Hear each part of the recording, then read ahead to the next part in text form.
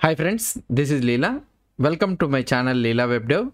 In this video, we will learn about the form validations. How we can do the HTML5 form validations. Let's try to see it. Up to now, we have seen the different types of form controls that are available in the HTML. And now we'll see how we can do these validations for those form controls also. Normally, there are attributes are available for these form controls. Let's see one by one. So I'm creating here form validation.html. So this is the file I am trying to create it. So this is HTML5 code snippet. And let's say that we have a form. So I'm having a simple form. I don't want to complicate it. I will try to write a simple form.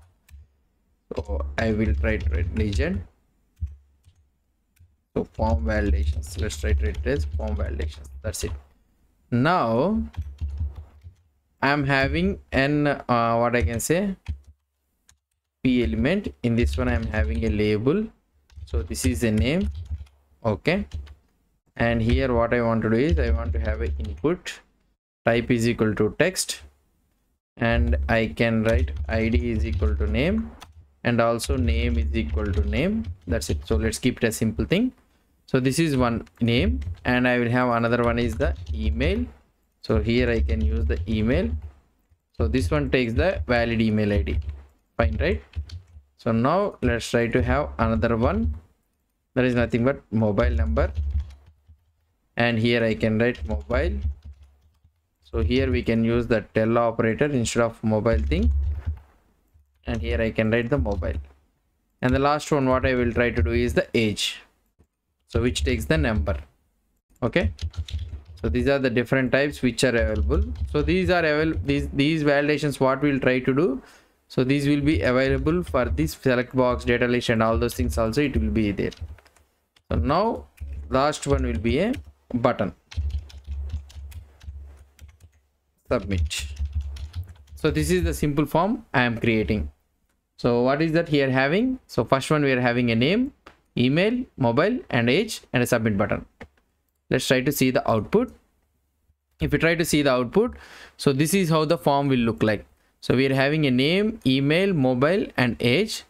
And now when I try to click on the submit, so the form is able to submit with the empty values, right? So we are able to submit it with an empty values, but this should not happen.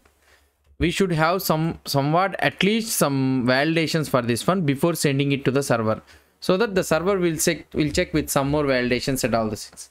But we need to have somewhat basic client-side validations, right? So in order to check the format of the data, whether it is in correct format or not. So these are all the things we need to check it. So first what I will try to do is, first what is the thing is, at least the name should be required. So at least he has to enter something. So what I can do here, I can write something like required field. So there is an attribute that is nothing but required. So when you write this one as a required, and if you try to submit it, so you will get an HTML5 nice HTML5 UI tooltip that is telling that please fill out this field. So whatever may be the value you want, so you can fill out the value. Now it will try to submit the name. So now we have added some basic validations in such a way that we are adding some name. Okay. Now let's say that the minimum length of this name should be around 5, and the maximum should not exceed 20 or 10. So what I can do, so there is another attribute, something like min length. Okay, min length is equal to 5, and the max length is equal to 10. Let's assume. Now this min length and max length attributes will apply only for the string type of related input elements. So now I have applied min length and max length. Now if I try to click here, so it is telling that it is a required field. Now I try to enter 3 values. It is telling that please lengthen this text to 5 characters or more. So let's make it as 5 characters.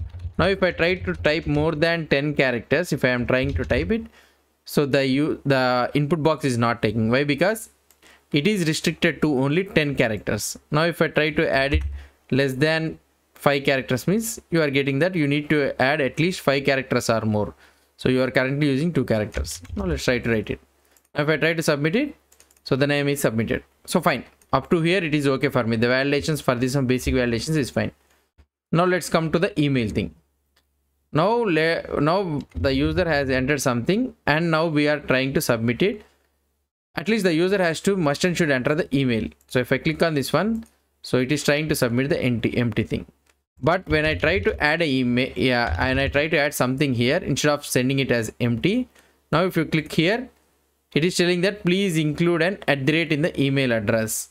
So that means it is checking for the well-formed email ID. So if it doesn't anything empty means it will submit it. But if you write something means we should write compulsorily the valid email address. So that is the thing it is checking. So now let's say that I want this one is also as a required field. So I made this one also as a required field. Now what it will try to happen is, so at least you must enter something. So email also you need to enter something. When you try to enter the email, so you need to have an @ something like this, so that it should be a correct URL.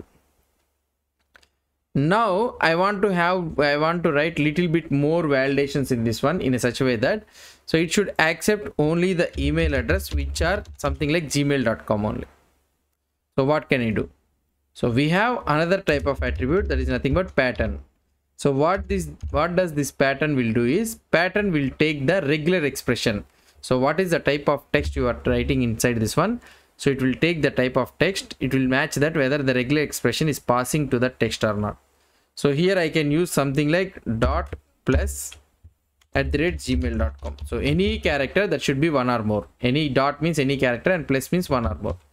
Now and it should be ended with the @gmail.com. Now if you try to see, so it is telling required field, okay.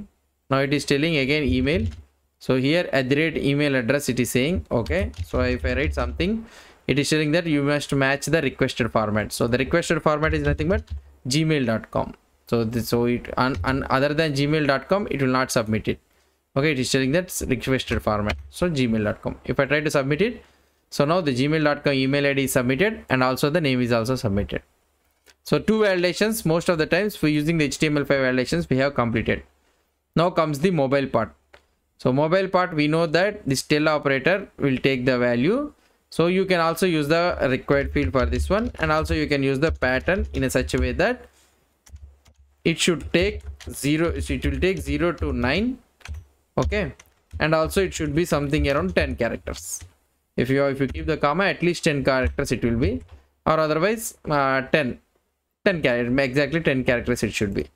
Now if you try to write it, so here I am writing, okay, so it should be gmail.com, and if I try to submit it, so it is telling, okay, so here it is telling that please match the required format. So 1 2 3 4 5 6 7 8 9 0. So now the validation has been passed. So exactly the 10 words are there, 10 integers are there, 10 digits are there, so it is submitting. So if I click on submit, so mobile is also going. Now let's go to the last one, that is nothing but age input box. So for this age input box, let's say that the age should be minimum 60 and should not should not be greater than 100 or something like this. So 30 to 60, let's say minimum should be 30 and the maximum should be 60.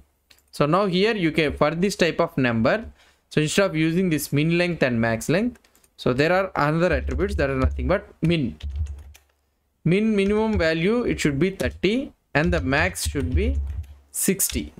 So now we have written in such a way that the number, the value it will be accepted is between the 30 and 60 only, not other than more than 60 or less than 30. Now if you try to see, so here I am writing the validations correctly, and here I will try to see the mobile 1 2 3 4 5 6 7 8 9 0, and here I will try to do 23.